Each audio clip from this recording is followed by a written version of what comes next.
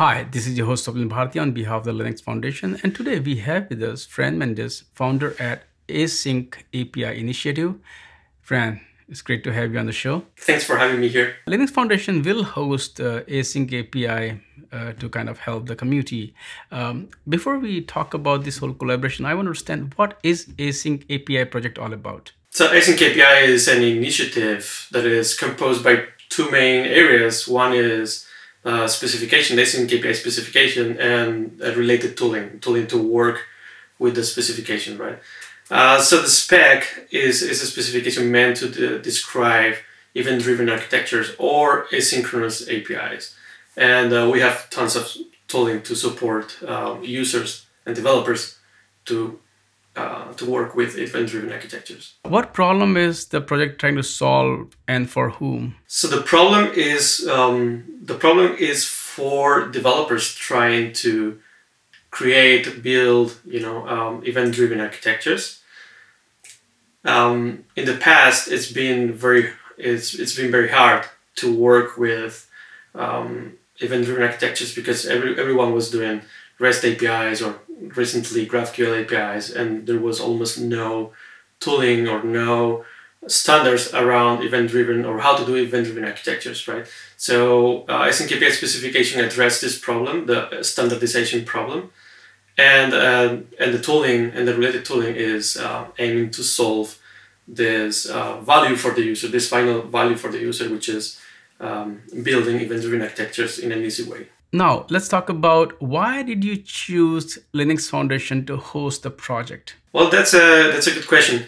We've been exploring different ways to become neutral. We wanted to first become neutral as a project. In the past, it's been all related to myself, and I wanted to just get rid of this, legally speaking, right?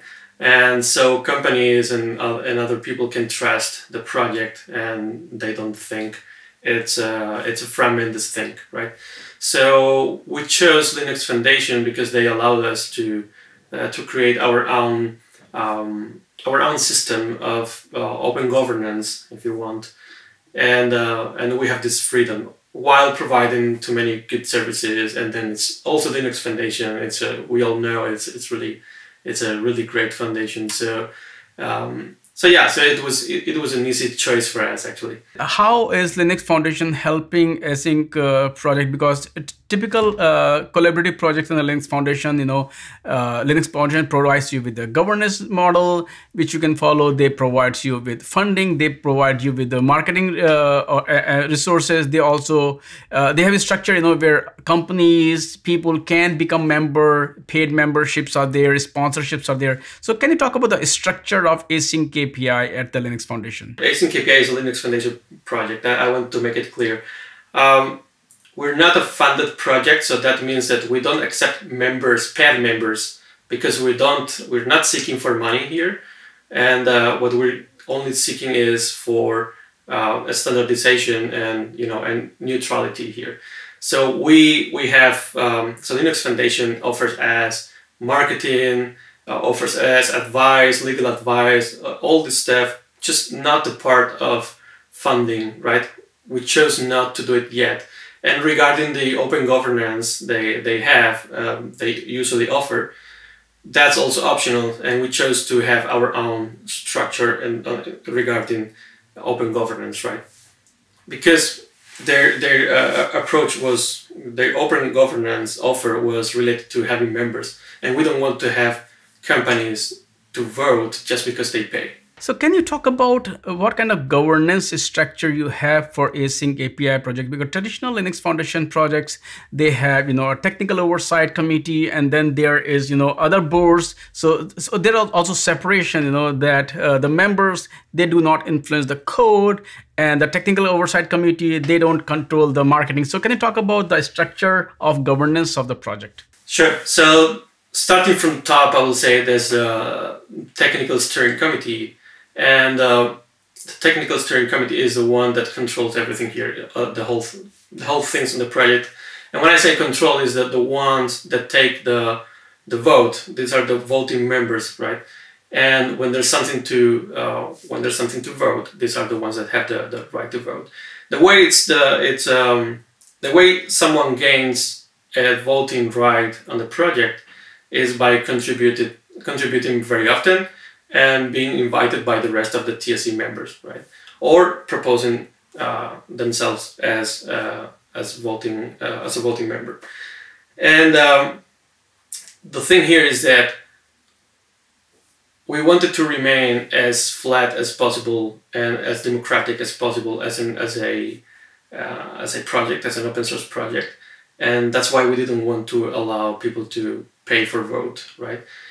And all the decisions are taken, I mean all the decisions are taken by the TSE whenever it's needed. Usually discussions happen and decisions are taken by consensus on a per case basis. So, for instance, we usually discuss on pull requests or on issues on the GitHub project, on the GitHub organization, and we have what we call maintainers of such repositories on GitHub, right? These maintainers are part of the technical steering committee and are the ones responsible for that part of the project. And discussions happen there, and things are escalated to the technical steering committee whenever it's needed, which is usually not needed because things are usually discussed and agreed on a per case basis, right?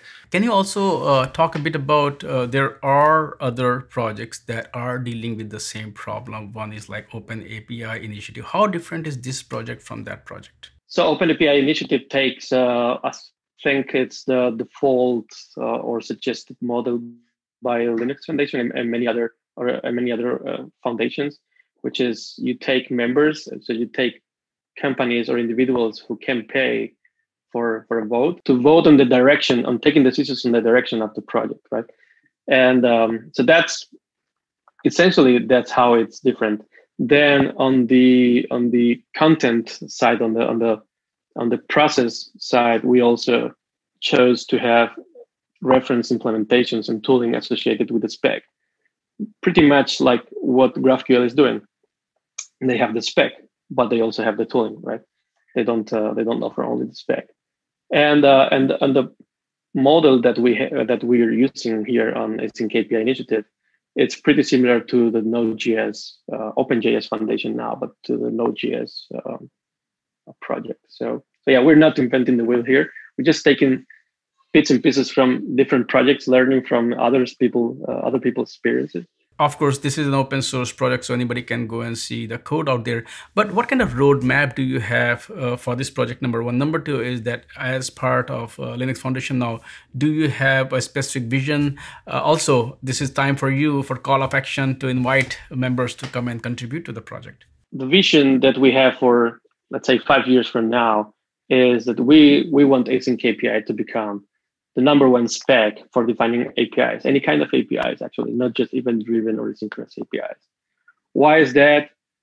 We believe that developers don't usually work on event-driven architectures only, or REST APIs only, or on GraphQL APIs only, right? You usually work with many of these technologies at the same time. And we want to make developers' lives as easier as possible without having to redo and rewrite all the time the same things, the same pieces on AsyncAPI format, on OpenAPI format, on GraphQL format. That's a mess. We want to solve that. We don't want, and I want to make it clear, we don't want to reinvent GraphQL or reinvent OpenAPI, but instead what we want AsyncAPI is to become a format where you can reference these other specifications, and our tooling will be ready to interpret that, to parse this information by leveraging existing tooling from these communities, from GraphQL community, from OpenAPI community.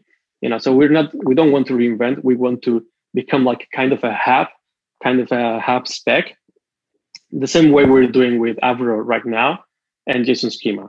Both of them are supported into the spec, but none of them are created by AsyncAPI. Like we just leveraging JSON schema and leveraging Avro. So we want to continue this trend and leverage GraphQL, data types, leverage OpenAPI schemas, leverage other technologies. And regarding